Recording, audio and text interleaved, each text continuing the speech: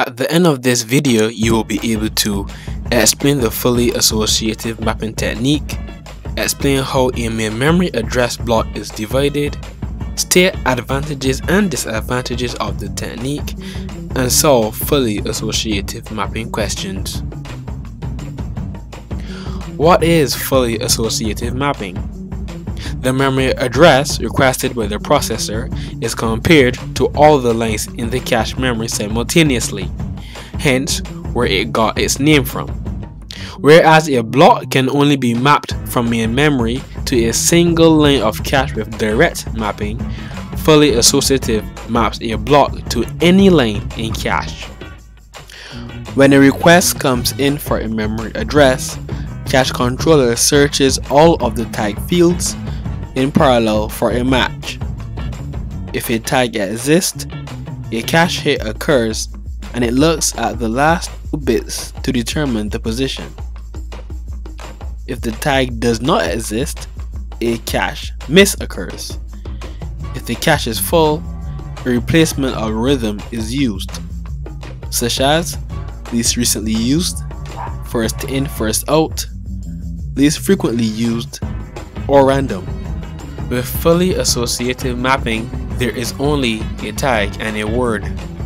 When data is read from main memory, a block is mapped to any line in cache.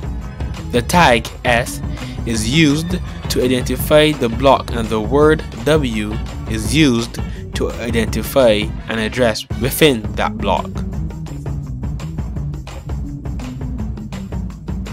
Here are some formulae we can use to find out various characteristics about cache which is using fully associative mapping.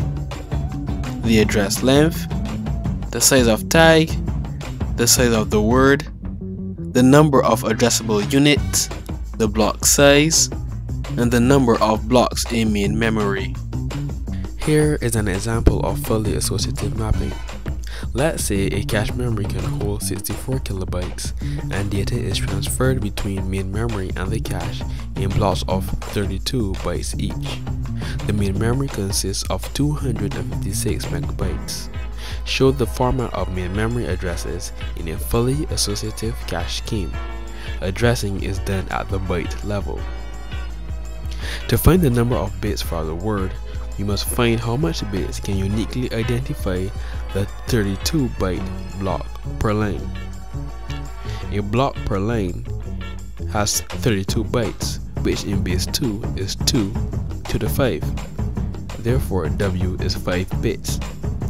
Now to finish up, all we have to do is find S plus W bits, which are the number of bits required to uniquely identify each main memory address. Then we will subtract the word from it to get the tag. Main memory has 256 megabytes, which is 2 to the 8 by 2 to the 20, which is 2 to the 28. Therefore, S plus W is equals to 28 bits. The tag is S plus W minus W, which is 28 minus 5 equals 23. Therefore, the tag is 23 bits.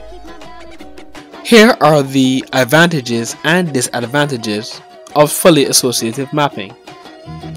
It is more efficient than direct mapping since it reduces the amount of trashing.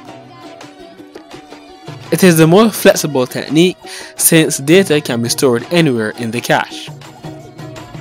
Complex circuitry required makes it more expensive.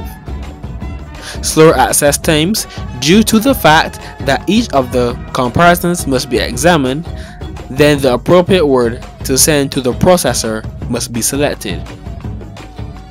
It also requires more chip space, since one comparator is required for each line in the cache. Here are some questions you should be able to answer on fully associative mapping.